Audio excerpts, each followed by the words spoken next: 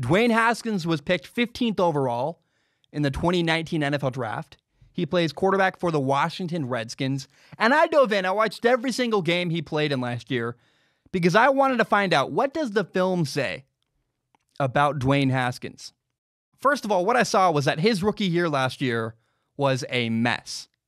Before becoming the full-time starter, he was thrown into the middle of a game, not once, but twice. He was put into bad situations, and there had to have been pressure from the owner, Daniel Snyder. Week 4, he was put in down 14 in the second quarter against the Giants. He had 3 interceptions, and he just did not look ready. Then again, he was thrown to the Wolves week 8 against the Vikings. He went 3 for 5 and had another interception. And it's just not entirely fair to judge Dwayne Haskins off of last year. You know, there are a few small things you can take away about Dwayne as a player. But he was a rookie quarterback, which first of all is always tough. Every rookie QB situation is unique and needs to be treated that way.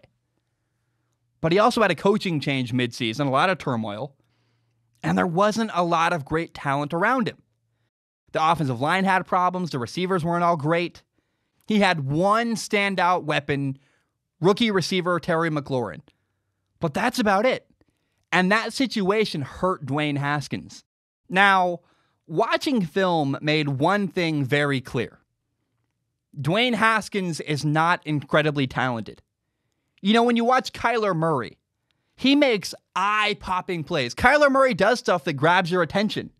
Great throws into tight windows. Or, you know, if a pass rusher comes free, Kyler can make him miss and extend a play. On the other hand, Dwayne Haskins doesn't have that same get-out-of-jail-free card. He's not as physically gifted. Kyler Murray has a cannon. He can afford to be a little bit late. Dwayne Haskins does not have that luxury. Of the quarterbacks drafted in the last 3 draft classes, of the guys drafted to be franchise quarterbacks, Dwayne Haskins is the least talented. He has an average arm, and he's not much of a threat to run the football. Now, that's not the worst thing ever. Remember, Tom Brady and Drew Brees are not crazy talented athletes either. And they became legends and Hall of Famers because of the little things they do right. But Dwayne Haskins' margin for error is really low. He can't afford to leave a pass behind a receiver. His ball location needs to be perfect. He needs to have impeccable timing. And he needs to have a deep understanding of NFL defenses. The road might be harder for Dwayne Haskins because he can't lean on natural talent. When you put on the tape, you see a lot of stuff that needs to be worked on. You see a lot of inaccurate throws. You can see that he struggled to throw the ball accurately downfield. And this is brutal, but he also honestly needs to learn some self-awareness about his athletic ability. He's not a dual-threat quarterback. He needs to stop trying to run and learn to play from within the pocket. Now, I'm okay with his mistakes. There was a lot of turmoil going on around Dwayne Haskins last year. He's got a new coach this year, a fresh start, and more of a fair chance. But if he wants to make it, he's going to have to be incredibly detail-oriented and master everything he can control. Now, I will say I like his footwork in the pocket. He looks like he's doing Elite 11 drills during games, and that's awesome. It seems like he does a lot of work on his own.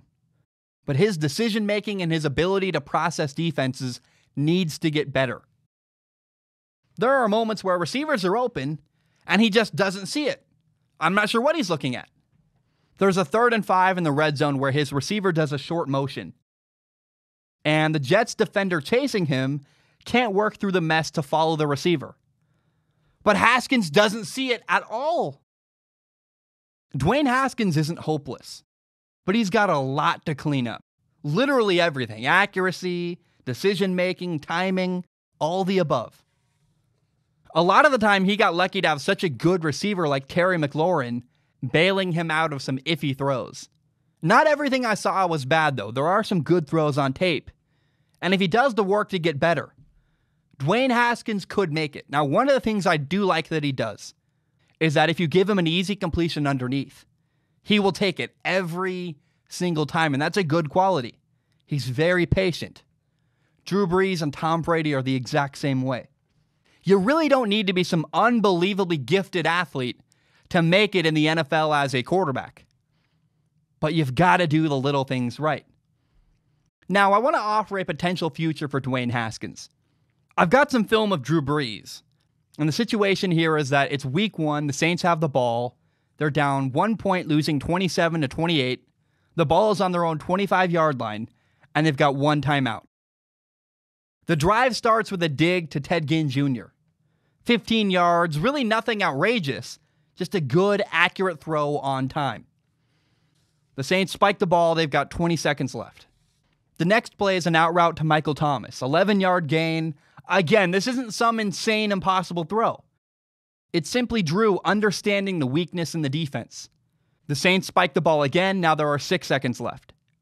The next play is just a simple curl route. 9-yard gain. Bang. The ball is at the 40-yard line. The Saints use their final timeout. And they kick a 58-yard field goal to win the game. Dwayne Haskins can make every single throw Drew Brees just made. It's okay that Dwayne isn't the strongest or the fastest or even the most talented. Moving forward, he just needs to be accurate, have good timing, and master defenses. It's not as simple as it sounds.